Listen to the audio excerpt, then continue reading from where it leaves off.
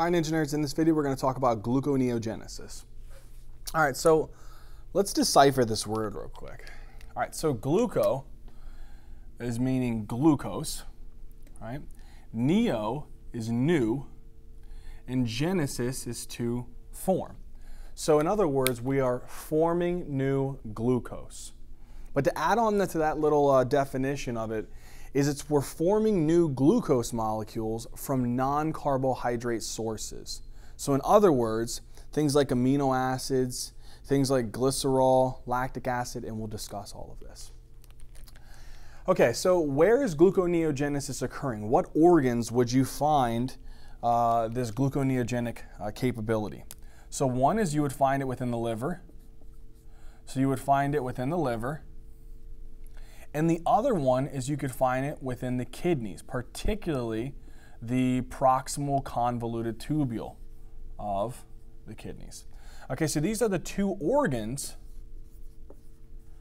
in which this gluconeogenesis activity is occurring. So it's forming new glucose molecules from non-carbohydrate sources like amino acids and glycerol and lactic acid, and it's occurring in organs such as the liver and the kidneys. Now, the next question is, when is it occurring? So we know what it is, where it's occurring. Now, why is it occurring? Why is this occurring? It's occurring because your blood glucose levels are low. So that is one of the primary reasons of why this is happening. So one of the reasons why is because of low blood glucose levels, or we refer to low blood glucose levels as, what do we call this? We call this hypoglycemia. Okay, that's one reason. Another reason is it's for the brain, the good old brain. The brain completely relies and depends upon glucose. So if glucose levels drop, the brain becomes affected because the only source of fuel that the brain prefers to run on is glucose. So this is the primary source of fuel. And you can imagine that any kind of situation where the brain is not getting its fuel, you can imagine the dangerous implications that could potentially develop from this. A secondary source of fuel for this, so this is primary source of fuel is glucose, but whenever we're fasting for a while, and if it has to, a secondary source that it can utilize of fuel is ketone bodies. And we'll talk about that when we talk about fat metabolism. Okay, so why is it occurring? It's because of low blood glucose levels, primarily hypoglycemia, and because the brain primarily relies upon glucose. It's a primary source of fuel. In a situation in which we are having prolonged starvation or certain situations like you're avoiding carbohydrates, then this can become the secondary source of fuel, and it's called ketone bodies. But it is dangerous because ketone bodies can cause the actual blood to become acidic. So it's not preferred, and it can lead to ketoacidosis. Okay, so we know what it is, we know where it's occurring, and we know why it's occurring. Now let's go on to what's actually happening in this gluconeogenic pathway. Okay, so you guys know the normal way that glucose is coming into the cell, right? So to recap that, let's go ahead and see what happens. Glucose is brought in through some type of glut transporter, but specifically we can say that if it's in the liver, we know that it's going to be some type of GLUT2 transporter, right? We know that this specifically is going to be a GLUT2 transporter. And we also know that in other different organs too, like for example the kidneys, it can be a GLUT3 receptor. So GLUT2 receptor for the liver and GLUT3 receptor for the kidney. Now, what happens is this glucose is going to come into our cells, right? When the glucose comes into the cell, it actually gets phosphorylated, right? And then it gets turned into glucose. I'm going to abbreviate them, guys, for the sake of popping through this quick. Glucose 6-phosphate. Then it gets converted into fructose 6-phosphate. Then fructose 1,6-bisphosphate.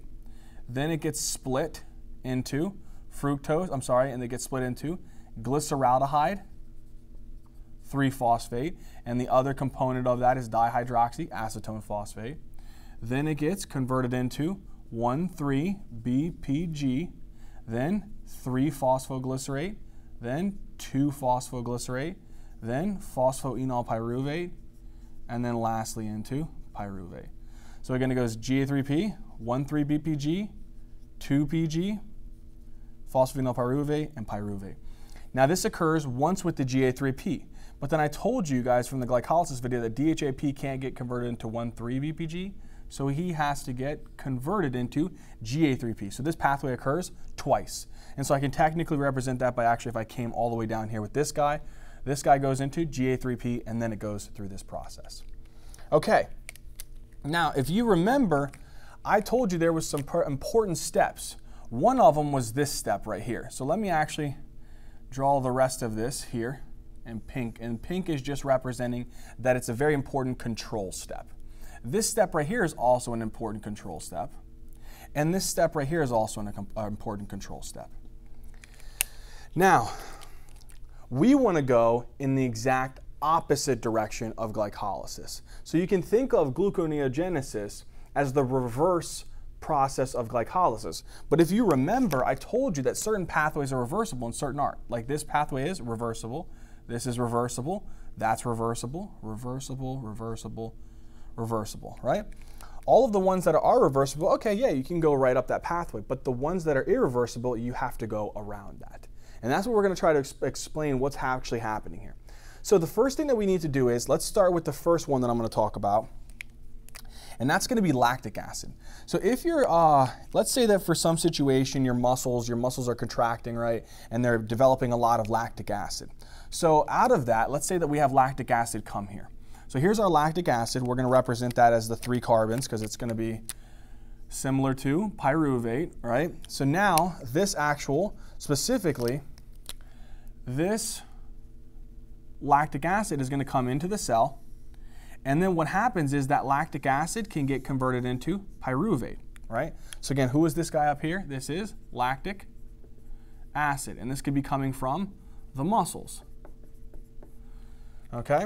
Now this lactic acid can actually get converted into pyruvate, but pyruvate can't go back up to PEP. So how does he get around that? He goes into the mitochondria.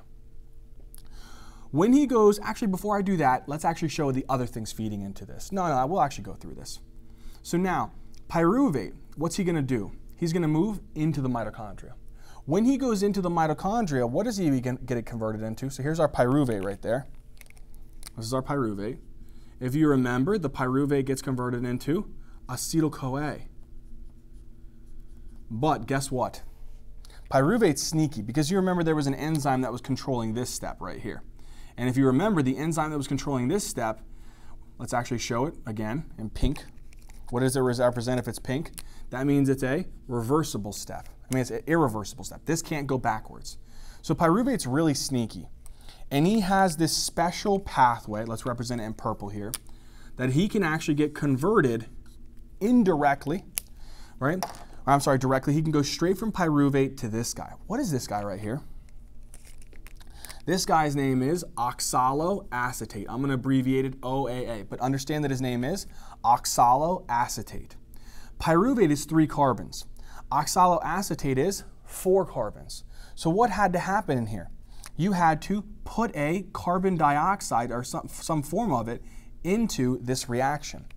So the enzyme that's controlling this, if you can imagine, whenever you're carboxylating something, adding a carbon into it, you can imagine what the enzyme is actually called. This enzyme here that's working here in this step is actually called pyruvate carboxylase. So again, what is this enzyme called? It's called pyruvate carboxylase. And what this enzyme is doing is it's driving this step so that he makes OAA. Now oxaloacetate, he can't get through the membrane, but guess what?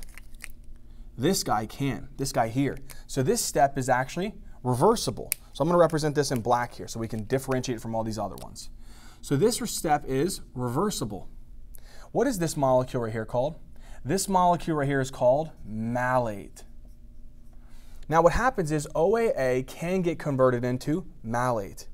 Then this malate can actually get pushed out of the mitochondria. When the malate is pushed out of the mitochondria, this is really cool, it's kind of interesting the way our body does this.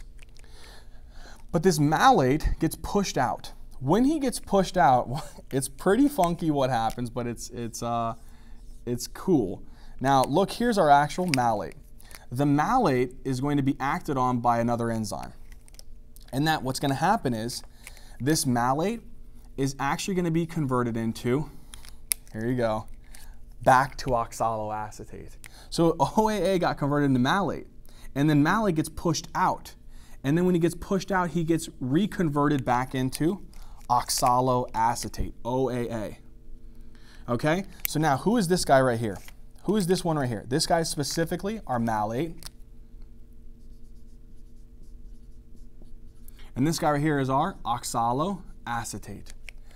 Now what happens is, oxaloacetate, we don't want to convert him into pyruvate because that's not a reversible step. What's the next one right above that? PEP. So now what I'm going to do is I'm going to take OAA and I'm going to convert that OAA into PEP. But I have to have an enzyme that can do the opposite of what this enzyme did. Because what did this pyruvate carboxylase do? He added a carbon, because this was 3 and this was 4. Now I'm going from 4 carbons to 3 carbons. So what did I have to do?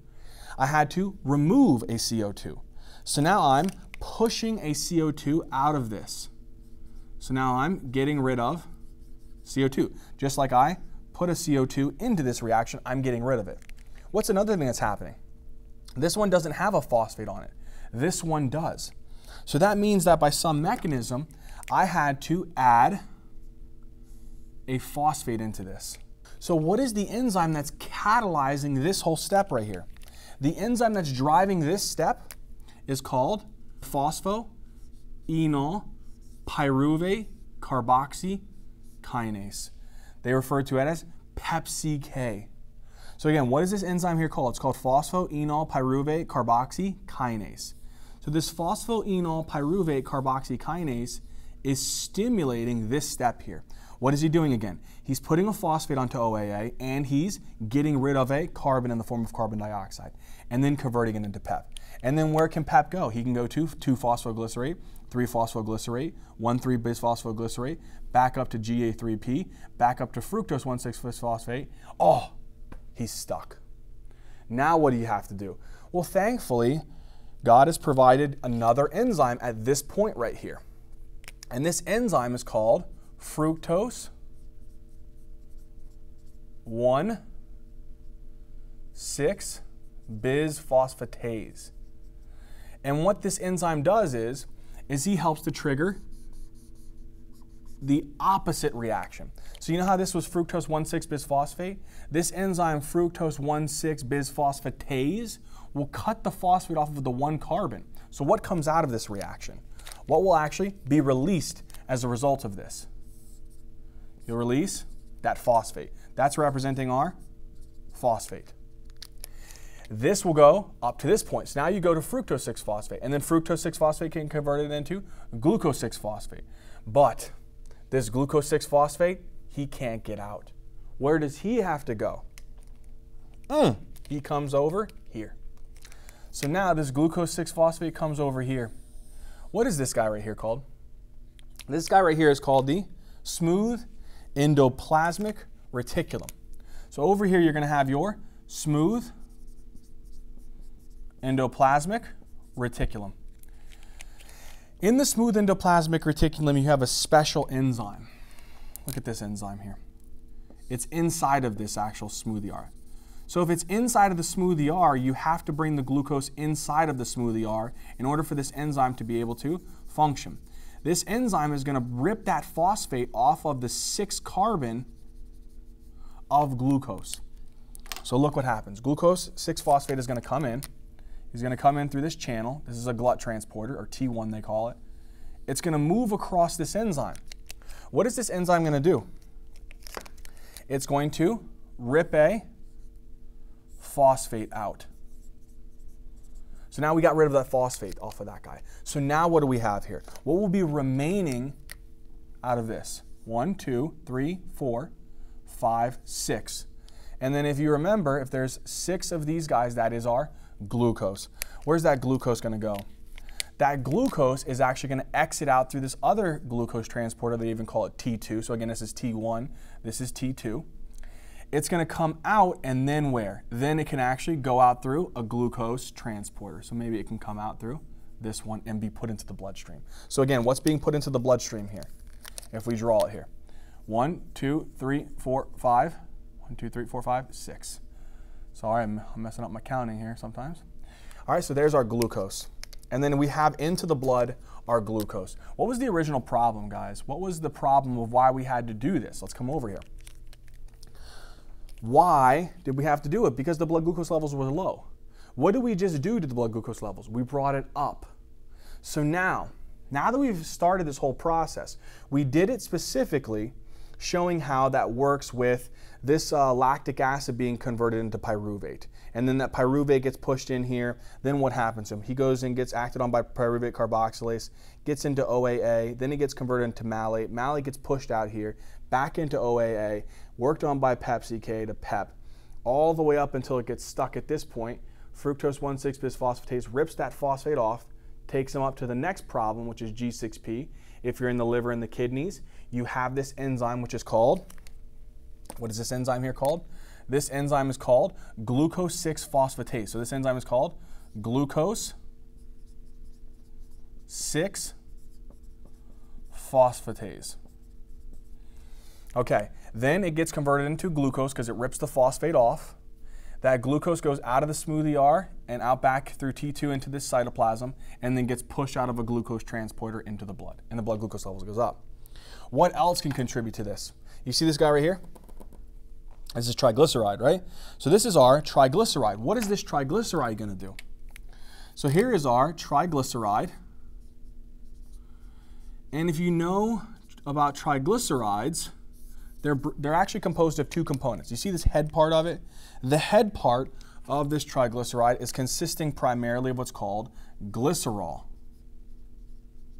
So let's say I put it like a dividing line down here. So this component of this side right there is the glycerol. That's the head. Over here, all of these little tails, all of these three tails here, 1, 2, 3, that is for your fatty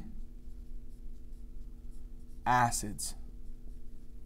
Okay, so triglycerides are broken into two parts, glycerol, fatty acids.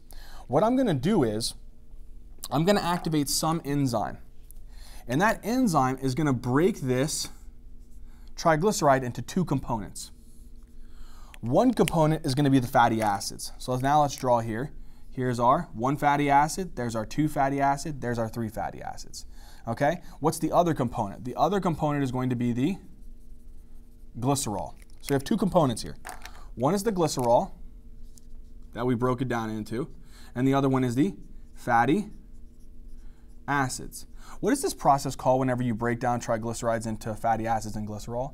They call this, okay, lipolysis. Okay, this glycerol is going to contribute to this process. How? He bypasses this step. He's kind of lucky. So what the glycerol does is he actually gets acted on by a special enzyme. And he gets converted. So now let's actually show the glycerol as a result of this reaction here. Here's our glycerol. And then what we're going to do is we're going to put, glycerol is 3 carbons. So what we're going to do is we're going to put on the 3rd carbon, we're going to chain a glucose on there. So what had to happen in this part here? There had to be some type of glycerol kinase, which puts a phosphate into this reaction, usually in the form of ATP. But now we got this glycerol 3-phosphate. So what is this molecule here called? This molecule is called glycerol. Specifically, it's called glycerol 3-phosphate. That glycerol 3-phosphate is going to get converted into dihydroxyacetone phosphate. You see dihydroxyacetone phosphate, there's just a little NADH mechanism that works here. But DHAP, where can he go? He can go up to fructose 1,6-bisphosphate. Then from fructose 1,6-bisphosphate, if he's acted on by the fructose 1,6-bisphosphatase, he's converted into fructose 6-phosphate. Then from fructose 6-phosphate, he's converted into glucose 6-phosphate. Oh, he's stuck. Where does he go? Smooth ER. What happens in the smooth ER? He gets taken into the smooth ER by T1, acted on inside of the smoothie are by the glucose 6-phosphatase enzyme and converted back into glucose, taken out of the smoothie R through T2, and then put out of the blood through the glucose transporter. Okay. Now, technically, I'm not going to mention it, but these fatty acids, they can be involved in it, but generally they're not going to be. They're actually going to get pushed into another pathway. I'm just going to show here with a straight line. They will be involved in being converted into acetyl-CoA. And this is called beta oxidation, but we'll talk about this. There is a phenomenon where the fatty acids, if you have what's called odd chain fatty acids, so I'll put here as an exception, it's insignificant because the amount of odd chain fatty acids that contribute to specifically gluconeogenesis is insignificant. But some of these odd chain fatty acids, they can actually be pushed into this guy right here called succinyl-CoA, and then eventually to malate. And then that malate can get pushed out and be contributed to this process. But it's so insignificant that it's really not even considered to be a part of that. Mainly just glycerol. Okay, one more. Inside of our cells, you have proteins. That's where a good portion of our actual proteins are going to be primarily found. Now, when you need glucose, sometimes your body might have to use some of the amino acids from these proteins. So you know what happens whenever you break down proteins? So let's say I take this actual protein and I catabolize this protein. So I undergo catabolism of this protein. If this protein is catabolized, what is that called when you have this? This is called, again, protein catabolism. In this process, now what I'm going to do is I'm going to break this actual protein into its individual amino acids. What I'm going to do now is I'm going to zoom in on one specific amino acid and look at how it's affecting this process. So let's say here I have an amino acid. But I talk about really some specific ones, okay? So actually, no, we won't do that. We'll talk about that individually with protein metabolism. So what happens with this amino acid? This amino acid can react with another molecule. This molecule that it's going to react with is going to be some type of keto acid. What do I mean by keto acid? Usually this keto acid is called alpha ketoglutarate. There can be another one which is called oxaloacetate, but generally these are usually Krebs cycle intermediates. What happens is this amino acid and this keto acid are going to react with one another. And then as a result, so let's say this amino acid reacts with the keto acid. The keto acid is going to be converted into a new molecule. This new molecule is now going to be a new amino acid. Okay? Generally, this new amino acid is usually glutamate. Okay?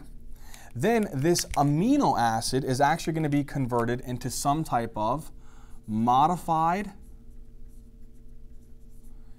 keto acid. Or just in general, a keto acid. What do I mean by this? It depends upon the amino acid. But some of these amino acids inside of our body, some of them, mainly one of them is actually specifically called alanine. I'll write it here. Specifically, one is called alanine.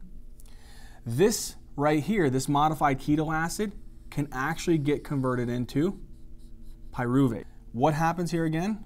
Specifically, this modified keto acid can actually go and be converted into pyruvate. Where can pyruvate go? It can go into forming oxaloacetate via the pyruvate carboxylase.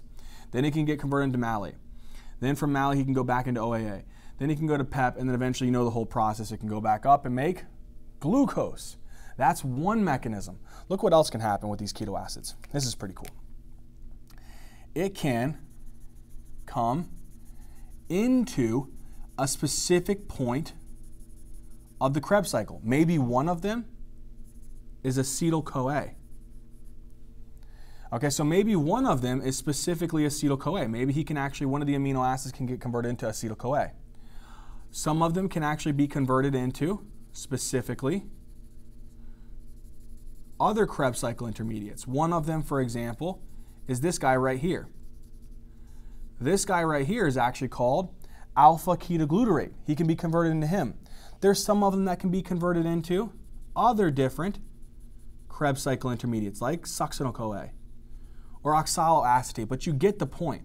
What's the overall point of this then? These modified keto acids, they can be converted into different points. One point is they can be converted into pyruvate. If it's converted into pyruvate, where can that pyruvate go? It can eventually be used to make glucose. What if this is actually converted into acetyl-CoA? Well, where does acetyl-CoA go through? It goes through all of this process and eventually it goes to OAA, or it goes to this malate, right?